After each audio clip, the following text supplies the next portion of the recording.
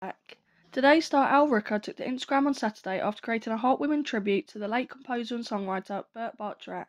Sharing his admiration for the music legend on social media, Al also nodded to one of Burt's most famous creations, the hit song I Say a Little Prayer, which he and Hal David wrote for Dionne Warwick in 1966.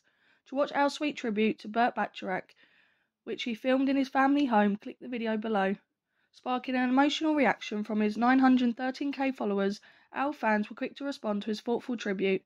Every day we have lost someone who has blessed us with their talent. He was brilliant and gave us many tunes to grow up with, replied one. Some of the most beautiful compositions ever. Loved his music and class, agreed another. Meanwhile, a third penned, very sad loss, so many wonderful songs of my youth. His legacy will live on.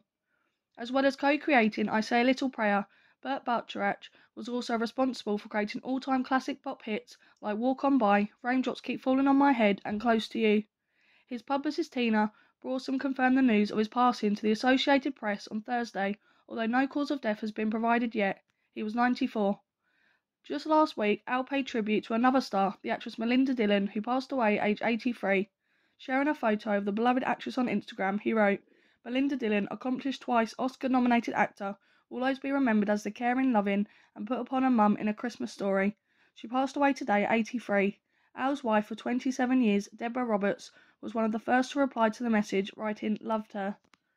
Thank you for listening. Please tell us your thoughts.